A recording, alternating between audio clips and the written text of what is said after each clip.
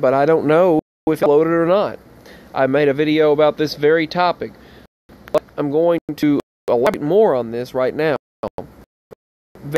Series of earthquakes have swarmed Liburn, Missouri, right in the New Madrid seismic zone. So the New Madrid fault line is constantly releasing pressure these days. There have already been 9 very shallow earthquakes that happened near Liburn, Missouri since September 30th, 2019. Now, when this article was uploaded, less than 24 hours. You can see right along the Tennessee, Kentucky, Missouri border, there have been over 12 earthquakes. While India is flooding with destruction, they're showing right there in this pop-up ad that is keeping me from reading this article. But the area, Liburn, Missouri, released a lot of pressure and is releasing a lot these days after a 3.1 magnitude earthquake took place on September 29, 2019. The USGS indicates the region has experienced at least 9 very shallow tremors in the last 12 hours from when this article was posted. Here's the information of those earthquakes. 2.6, 1.1, 2.7, 1.8, 2.7, 2.5, 1.6, 1.6, and a 1.6. And one of those was located around the Missouri-Tennessee border in Ridgely, Tennessee. Earthquakes hit at depths of 4.3 miles to 5.9 miles, and this is very shallow. The tremors have not been widely felt by the residents living in the epicenter's area, but the potential for future strong earthquakes in that seismic zone are, well, kind of high.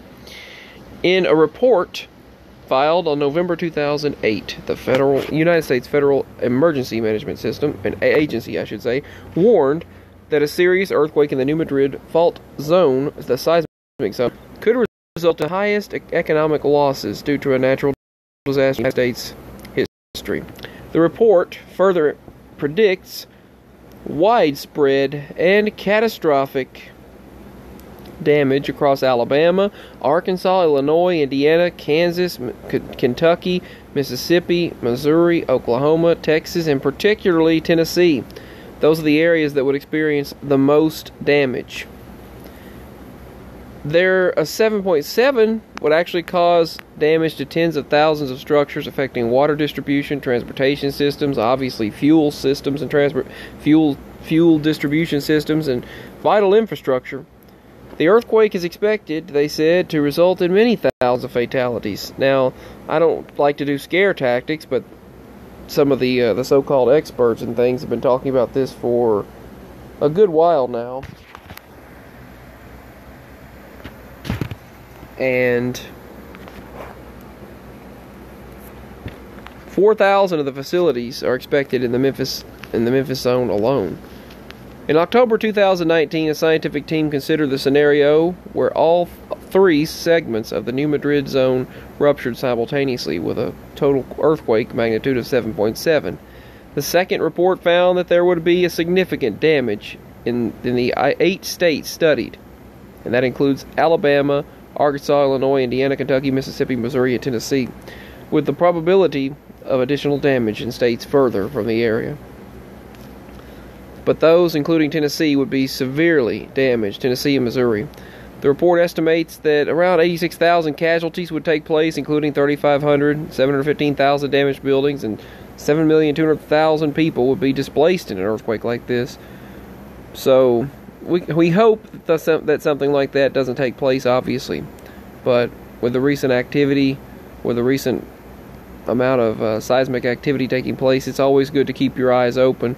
2 million of those seeking shelter, they said they would have the lack of any utility services, and that goes for public utilities and electricity and all of that. Direct economic losses, according to the report, would be at least $300 billion. So they said people need to at least be prepared and keep their mind open about the big one on the New Madrid seismic zone. Of course, they put Madrid-y. I think that's a mistake, because it would be going. It would be terrible. It is going to be, whenever it does happen, terrible. Let's see, there was some other news, but I'll share that later. New Madrid is jolting again. they've been talking about the earthquake tremors in the New Madrid zone. This is where the activity has been most common, and the most damage would take place.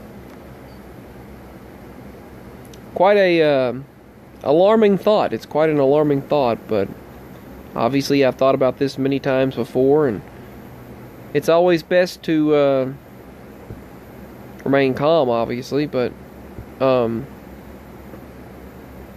don't really think any of us could handle one of these huge major situations, obviously, because we're so used to and dependent on refrigerators, microwaves, and stoves, electricity, and all of that, and communication. But just thought I'd share what's going on, and just thought I would share the rise in earthquake activity on the New Madrid fault zone. Peace. Signing out, and I'll talk soon, hopefully. And that's all for this video. Stay as safe as possible, everyone. Signing out.